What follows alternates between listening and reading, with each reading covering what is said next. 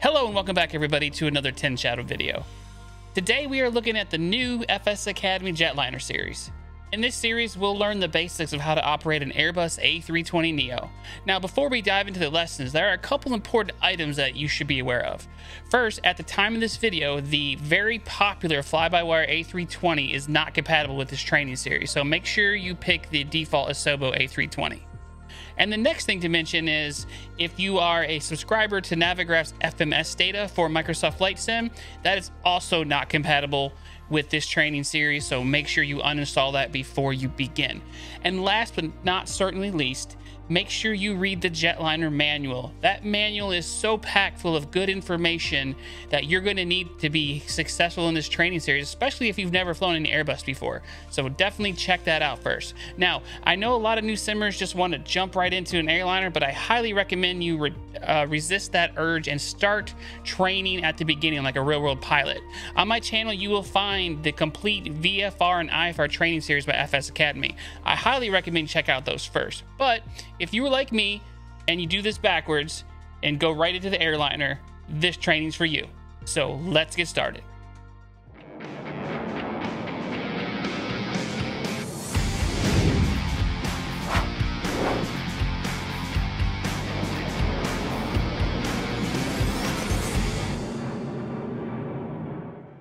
This is FS Academy Jetliner.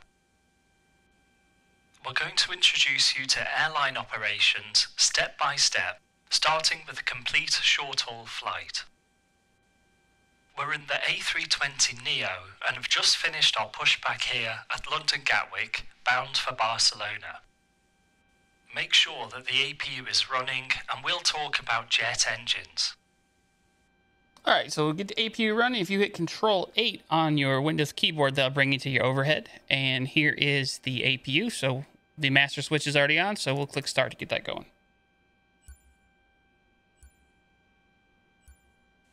The A320 thrust levers have a set of detents that you'll need to be familiar with. Move the levers all the way forward to the toga position. And you can see in the new series, they have actual checklists that you can do, so that's pretty sweet. This is the toga detent, which stands for takeoff go around. This setting will give maximum power when required for takeoff on a short runway or to initiate a go around. It would be hard on the engines and use a lot of fuel if we used maximum power for every takeoff, so instead we use a reduced thrust setting known as flex. Move the levers back a little into the flex MCT detent.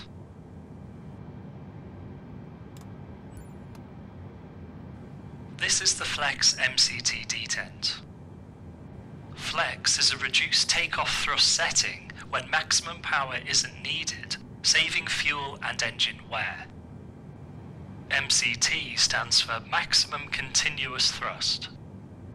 Whilst toga provides full power, keeping the engines at 100% thrust for longer than about 5 to 10 minutes can cause excessive wear and damage. MCT is a slightly reduced power setting, but it can be set for an unlimited time without fear of overstressing the engines. Here in the flex detent is where we'll set the levers for today's takeoff from Gatwick. Move the levers back another notch to the climb detent. Okay, go into climb.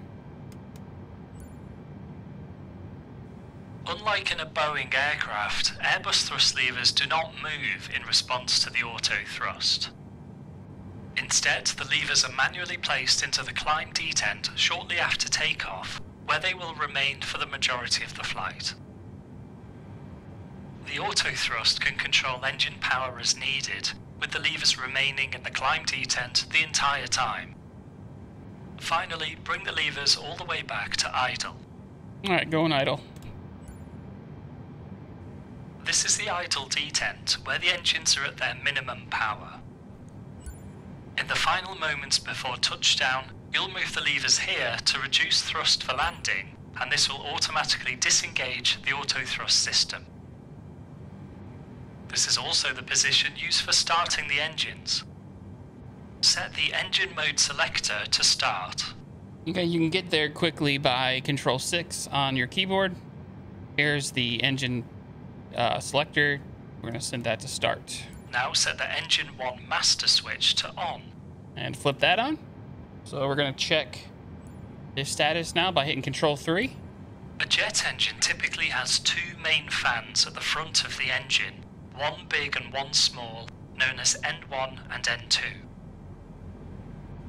Each fan is connected via a shaft to their own set of turbine blades at the back of the engine. The N2 fan is the smaller of the two and starts turning first.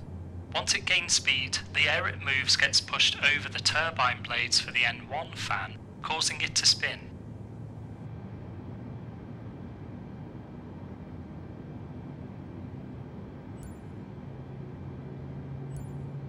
Okay, you see the engine is starting up.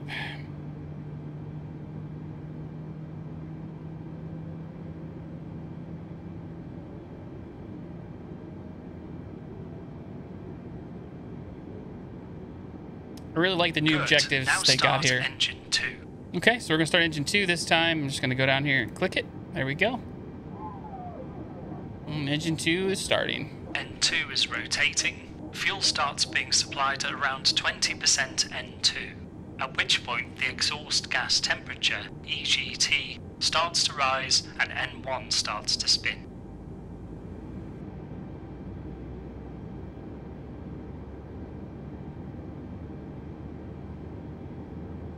Okay, there, EGT is starting to go up, and N1 is starting to move up as well. We got the oil, looks like the oil pressure is starting to rise as well.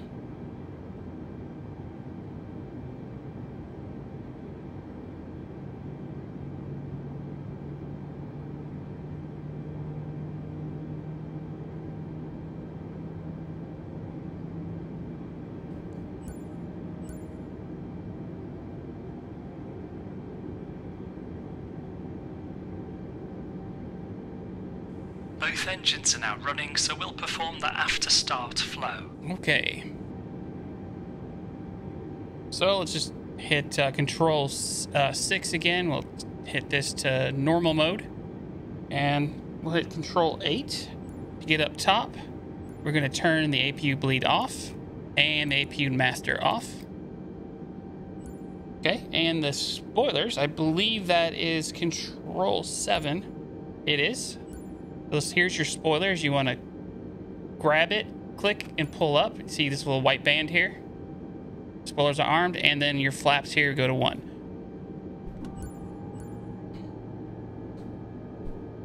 Good. Now that we've completed the flow actions, we complete the after start checklist. Anti-ice off. ECAM status checked. Pitch trim set. Rudder trim 0. After start checklist complete. Just like on a small aircraft, we check the flight controls for full and free movement before departure, starting with the ailerons. Yep. So the flight controls button here doesn't work, so we're just going to jump on the outside of the aircraft and do that. So we need to follow what he says. So we'll do ailerons full left. Full left. Full right. Full right. Neutral. Elevators full up. Full up. Full down. Full down. Neutral. Left rudder. Rudder full left. Full right. Full right. Neutral. Neutral. Right. Great. The flight controls look good. Jetliner 488 clearance available. Ready to copy, Jetliner 488. Jetliner 488 cleared to Barcelona via Novma 1 X-ray, runway 26 left, altitude 5,000 feet, squawk 7402. Jetliner 488 cleared to Barcelona, Novma 1 X-ray, 26 left, looks good. Altitude 5,000, squawking 7402. Jetliner 488, read back correct, report ready for taxi. We've just received our ATC route clearance.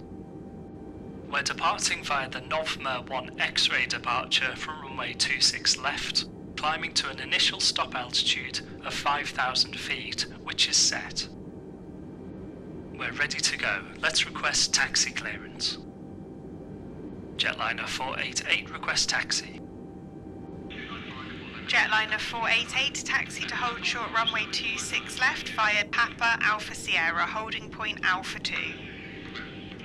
Papa Alpha Sierra, holding short 26 left at Alpha 2, Jetliner 488. ATC have given us a taxi clearance to holding point Alpha 2. That's pretty much the full length for runway 26 left. Clear left side, clear right side, turn on the taxi light, release the parking brake, and we'll get going. Alright, so let's go ahead and turn on the taxi light, which is up here. And then your parking brake is back here. Click that guy. Oops. Oh, that's right. Got my Bravo throttle here, holding that down. So there we go. Parking brake. Taxi ahead and turn right at the end onto taxiway Papa, then follow Papa around to the left onto Alpha Sierra to hold short at Alpha 2. Use only the minimum power you need to taxi at about 10 to 15 knots as we're making some sharp turns. Alright, so you see here on the screen real quick, I just popped up my iPad and we're right where the pink arrow is. So we're going to go up Kilo, turn right on Papa, and go to Alpha Sierra and stop at Alpha 2. Alright, so we are good to go. Let's turn on Track IR. And give it about maybe 40%. Get us started here. Now we're moving, give the brakes a squeeze to check that they're working. Okay. Brakes checked. Brakes Keep are on checked. taxiing and take the next right onto Papa. Now, something I have noticed, sometimes the objectives don't go away. They don't get check marked. I don't know why, even though you did it, so it could be a bug. But if that happens to you, that doesn't necessarily mean you're gonna fail. So just make note of that. Okay, so I'm gonna bring it back down to about around 35-ish. So we're gonna clear there on the left. Turn right here and follow Papa to the end, where we'll turn left to Alpha Sierra. Whilst taxiing, we run through the PEDS check, which is a brief recap of our departure. Performance, departing from Alpha Sierra for 26 left as expected. Engine out, if we have an engine failure, at 1,700 feet we would turn left to Willow. Departure, Novma 1 X-ray, runway 26 left is on our clearance and in the FMGC. We are cleared. Continue. Stop altitude 5,000 feet from ATC. Okay, we're going to be making a left right here.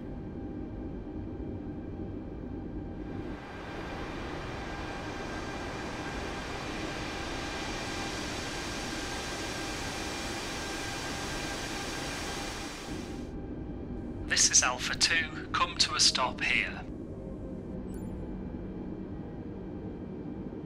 Great, now set the parking brake. Alright, set our parking brake with the Bravo. Now we're at the halting point, we'll complete the before takeoff checklist. Flight controls checked. Briefing confirmed. Flap setting config 1. FMA and takeoff data V1 blue, V2 magenta, climb nav 5000 blue, 1 FT2 flex.